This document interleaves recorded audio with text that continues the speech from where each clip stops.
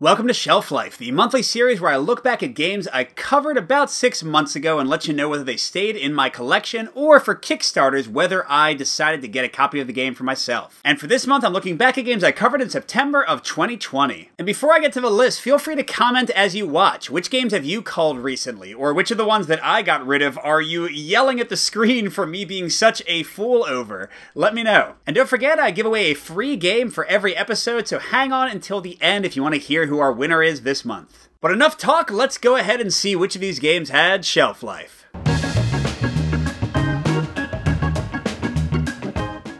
We're starting out with Magic Maze on Mars, a real-time game taking the Magic Maze formula and altering it up in several ways, and a game that is unfortunately still not available in the US. So did this one hang on in my collection? For now, yes it did. I'll be honest that after playing both of them a bunch, I slightly prefer the original Magic Maze, especially with the maximum security expansion. But Magic Maze on Mars is different enough to remain fun, and my son really likes it. When I talked about doing this episode, he said I could not get rid of it. That happened with several games you'll hear about. And on top of that, the fact that it still doesn't have US distribution means that if I got rid of it, I'd probably have a really hard time getting it back if I changed my mind, so for now, I'm keeping it around. Next is Break-In Alcatraz, one of the games in the Break-In series, an escape room game where you use manipulatives and 3D space to solve puzzles. So did this one manage to break its way into my collection for good? Nope. There's nothing wrong with this one, but it's the kind of game that I'm going to pass on to my friends and get out of my collection because once you've played it, you've seen it all.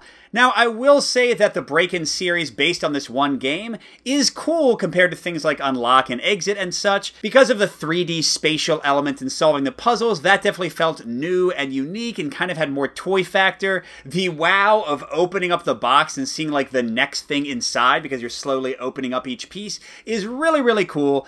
But I didn't like the puzzles as much as something like Unlock, which is one of the only ones of these types of games that I always make sure to play every single one of. So I don't know if I'll buy too many more Break-In entries after this one, but the first one was still pretty fun. Next is Scythe, the farming game mixed with a giant robot battle game that I had covered previously, but covered again when I featured it with the modular board and the airship expansion. So Scythe was one of my top 10 solo games of all time back when I did my list maybe a year or two ago. Is it still hanging on? Nope, it's gone. So here's the thing. I still think Scythe is a great game, a fun design. I especially like it with the Fenris expansion and the variety that has and the campaign you can play through. But the big thing is I was basically only playing this for solo. It's not the type of game I really want to play competitive. It's a little bit too cutthroat, and that combat system can be so frustrating. And the more and more I played solo, the more I found that it got very samey. Very, very samey. The AI, as good as it is, I love the Automa Factory's work, just tends to do the same things over and over again, and I found that the same strategies would crush them, or at least do very well against them, even on the highest difficulty settings. So once I got that feeling, and this is like, 20 or 25 plays in, I decided it wasn't worth it to take up all that space for my collection, so I had to let it go. Next we have Too Many Bones, another game you've seen me discuss a whole bunch, a great adventure game from Chip Theory. So is this one still hanging around? It definitely is, but you'll have to take my word for it because I got the Trove chest and there's no way I'm lugging that thing out. So Too Many Bones, wow, what a journey. If you heard my review with Peter back when we first started off the podcast, I was pretty negative on it.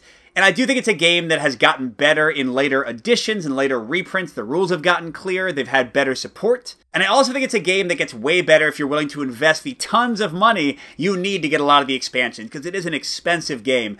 But wow, once you do, this is one of my top co-op and solo games of all time at this point. I love the variety, I love the gear locks, the leveling, the battle, how quick the game can be to play depending on which tyrant you go with, the options they've added for expansions with campaign play, and the splice and dice mode. Definitely a big recommend. Again, if you're willing to drop hundreds of dollars potentially, a good one to check out. Next is Escape the Dark Sector, the follow-up to Escape the Dark Castle, a throwback adventure game with solo and co-op play. So do I really need a Dark Castle and a Dark Sector in my life? I guess so. Escape the Dark Castle, the previous game in this series, has kind of a funny shelf life history because I culled it and then my son got so upset with me for doing so and I posted about it, and you all probably know the board gaming community is amazing, so somebody saw that post and actually sent me another copy of it, so I got it back in my collection, which made my son so happy. and he loves Escape the Dark Sector perhaps even more. I kind of think Dark Castle is better for simple play, but Dark Sector I like the slightly more complex combat better, so they're both good. And yes, I did go in with the newest Kickstarter for the expansion materials for Dark Sector, so I imagine this will stay around for quite some time. It's a lot of fun. Next is 65, a tactical skirmish game set in the Vietnam War, and I focused on the solo play when I covered it. So you know I like to cover a lot of war games, but they can be hit or miss for me. Did this one stick around? No, I guess it's Alone in the Jungle again. So 65 is a fine game. I liked a lot of the skirmish details and mechanics in it, but I was focusing on it for solo play. This is, again, not the type of game I'm going to play competitively. It's just not in my favorite kind of wheelhouse to shoot at each other in this kind of combat. And the solo system I thought worked well, but I thought it was too limited. Didn't have enough scenarios and enough variety in replaying those scenarios to be worth it if I'm not going to play the skirmish game. So if you're going to get this and play it 1v1, the solo is a great add-on to give you more options,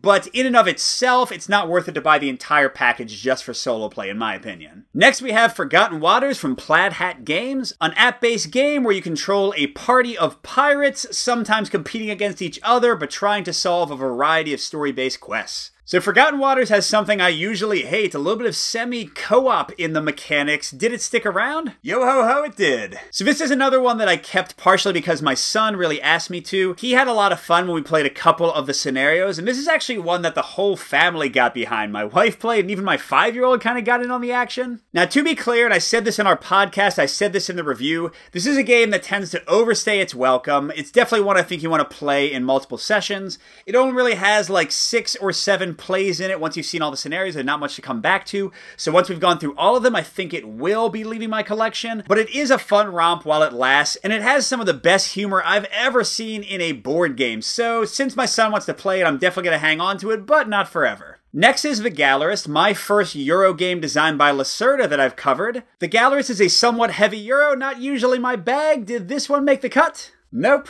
I said in my review that the mechanics of The Gallerist are great, and it really impresses me with Lacerda's general design style, makes me want to check out more of his games. Like, I've got Lisboa, I don't know if you can see it, but it's over my shoulder. I'm definitely going to check out that one. But I've heard somewhat more mixed things about Lacerda in terms of solo play, and at least for The Gallerist, I totally agree. I don't think the AI does almost anything, which means I'm free to follow very similar strategies from game to game, and it just didn't feel varied enough in play without those other players to change things up and force me to rethink my strategies. Next is the only Kickstarter we're looking at this week, The Seventh Citadel, the follow-up to The Seventh Continent. I can't show the box, obviously. This game is going to take years to finish, but did I back it? You bet I did. My feelings on the previous game, Seventh Continent, are pretty complicated. I was enthralled by it and really loved my play for a while, but then the repetitiveness and how crushing it can be when you lose, and having to redo parts and grind through things eventually got frustrating, but at least from what I've seen so far, it seems like Seventh Citadel has pretty much fixed all of those things, and especially with a few house rules, because I don't think I'm going to play through a 50-hour campaign and then repeat the entire thing if I die at the end. With a few tweaks, I imagine, I expect this to be a top game for me, or at least a top game experience, even if I finish it up and then never play it again. Getting to the end, our second to last game is The Hunted, one of the games in GMT's Submarine series that began with The Hunters. Another war game on the list. Did it fare better than 65? Nope. The Hunted is another one that I didn't have very positive feelings for. Now, I tried to make it clear in my review that this was not a game for me, but I totally respect why others enjoy it, because it's basically rolling dice on a bunch of tables and letting the game take you for a ride and tell an intense story of survival, and I think that's cool, but personally I want a few more choices, or at least a bit more theme. This one really relied on you to kind of like imagine what was happening, whereas something like Escape the Dark Sector has great illustrations to kind of lead you along. So this is one that I just didn't have too much interest in and didn't really tax my brain very much or make me too engaged in it, so I didn't keep it. And last we have Pendulum, the real-time competitive and solo game also from Stonemaier. Scythe, considered by many to be the best Stonemaier game, didn't make the cut. Did Pendulum, which is not considered to be the best? No, of course not. So I've seen a lot of distaste and even outright hate for Pendulum from reviewers, but I was not that negative on it. I actually think the competitive play is pretty fun. But the solo play, just waiting and staring in an hourglass for you to take a single action or two that isn't really that engaging and then doing it again, oh my gosh, it was not a pleasurable experience, not that interesting. It's not a good enough engine builder or tableau builder or anything kind of builder to justify the real-time element that feels tacked on and anti-fun. So this one had to go as quickly as I could get rid of it. So there you go, another month of shelf life, and let me know which game surprised you the most in either direction. And hang on a minute if you want to hear about our contest and see who won. But until next month, I'll see you at the next stop. Alright, and this will be a quick one. Out of about 150 entrants into the contest, we had 2 who got every single one right. 11 out of 11. Give me a break here. BJ Price and Suzanne Herman. And things are even simpler because Suzanne said that they didn't want to be entered into the contest, just wanted to do it for the fun of it. So, BJ Price, you, with a perfect score, are our winner this month. So congratulations, and I'll be contacting you soon. But thank you to everybody who entered. This was a fun one.